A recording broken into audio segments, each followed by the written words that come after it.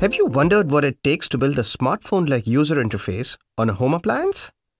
Here we are demonstrating a next-generation washing machine user interface on the Renesas RZ A1 starter kit, powered by the Renesas RZ A1H microprocessor with a 400 MHz Cortex-A9 core, 10 MB of on-chip SRAM, as well as a 2D graphics engine. This demonstration is developed using the Crank Software Storyboard Suite, which is utilizing the 2D graphics engine on Renesas RZ A1H microprocessor to get some really smooth visuals on screen.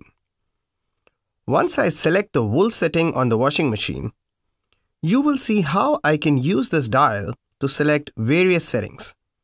The 2D graphics engine on the RZ A1 enables alpha blending, scaling, and perspective transformation to offer an experience that we are used to on a high-end smartphone.